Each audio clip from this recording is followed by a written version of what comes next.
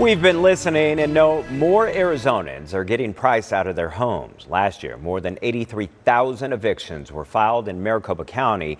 That's more than a 20% jump from 2019. Our Christine Stanwood is hearing from leaders about solutions for families on the brink of losing their homes.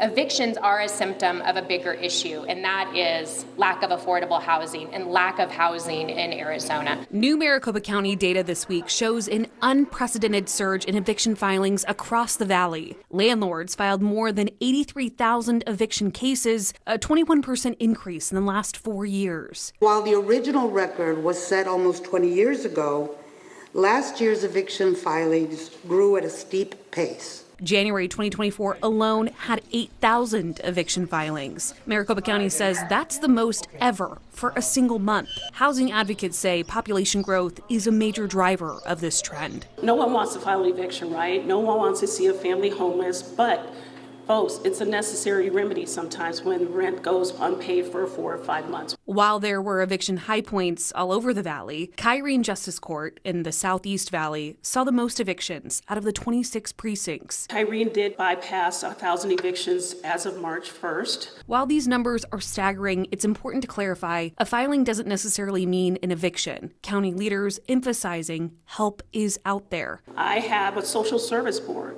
When you're exiting that door, whether it's financial assistance, homeless assistance, job assistance, you're going to find that information at the Ocotillo Justice Center. Christine Stanwood, ABC 15, Arizona.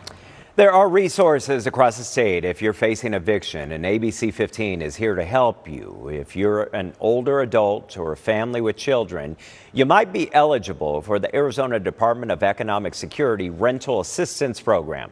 The department also provides help with home energy bills. Also, the City of Phoenix provides emergency housing assistance along with the Arizona Department of Housing, which has resources across the entire state. You can find information on all these services with this story on abc15.com.